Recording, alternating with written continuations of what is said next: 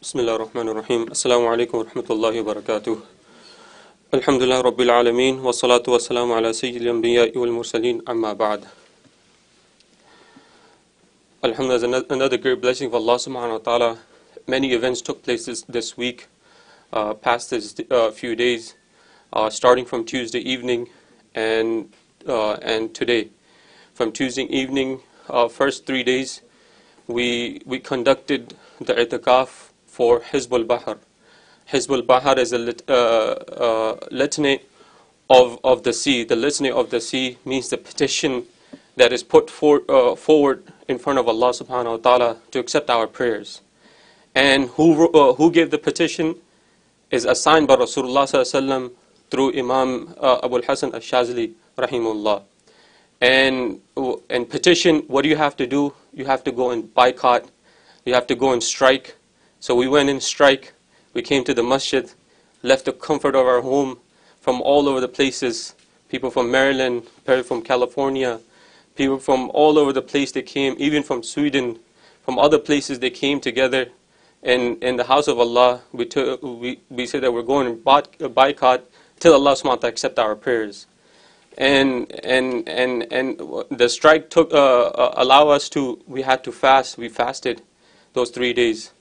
So it was many blessings this week took place, and we completed we completed the petition that we put forward in front of Allah subhanahu wa ta'ala, and some of us have seen the result and the blessing of this dua also in right away in the next day of finishing. We saw the result of it, and we should be grateful that we were able to do, and we will recommend others, brothers, whenever it takes place, taken part in with, and all over the world people have taken part by the blessing of Hazrat. He allowed us to, and he gave us proper instructions how to do this, or else we won't be able to do.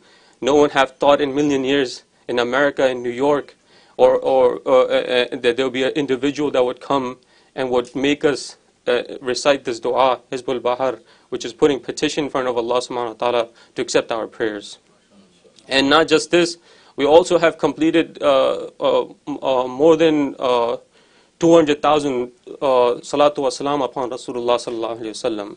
Each was assigned to complete 30,000, and people have succeeded, and they have succeeded in their goals. And about 200,000 durood were sent in the majlis of Rasulullah sallallahu alaihi wasallam. And after that, Allah subhanahu wa ta'ala blessed us with Tazkiya workshop. And those people who were in Hizbul Bahar also continued into Tazkiya, and today we are in here. As we all know what Tazkiya is the inner realities, the purification of the inner realities and our behavior and our manners. Which Rasulullah sallallahu alaihi wasallam says in the Hadith. He says in a hadith that the most beloved to me and the most nearest to me in the day of judgment who will be those people. If I ask every one of you, even me, would you want to be with Rasulullah sallallahu alaihi wasallam in the day of judgment? We will all say, of course. Why not? We all want to be with Rasulullah sallallahu alaihi wasallam. And what allows us to get closer and to get the love of Rasulullah sallallahu alaihi wasallam? In Hadith, Rasulullah sallallahu alaihi wasallam mentioned two things: that he's the most beloved to me, and plus that individual is the most closest to me. And he said, "Ahasinu khuluqa," the one who has the best of manners.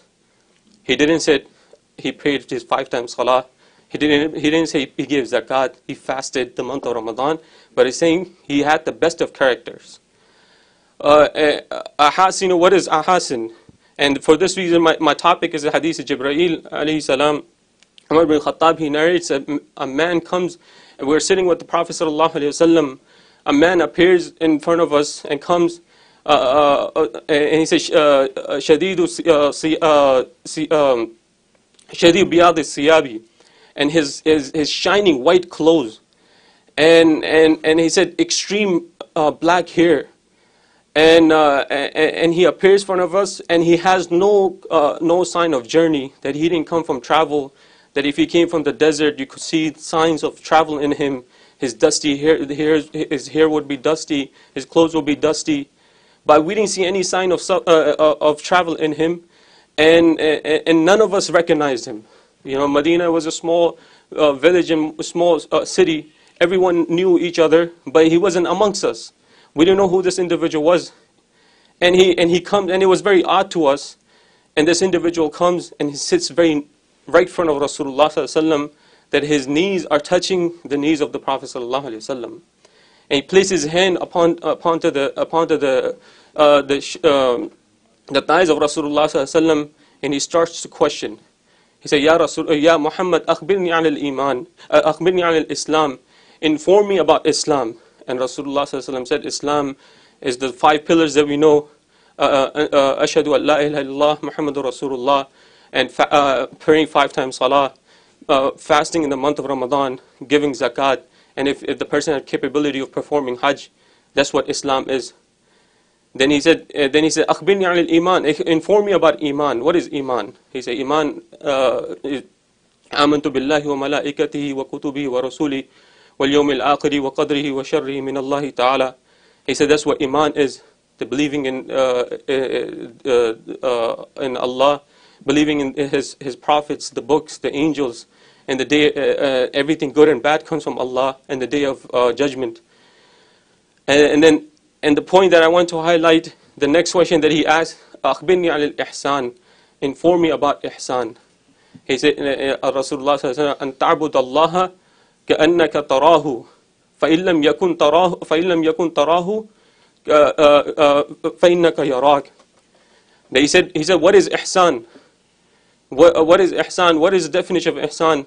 He said, Rasulullah sallallahu alaihi wasallam said, to worship Allah as if you see Him.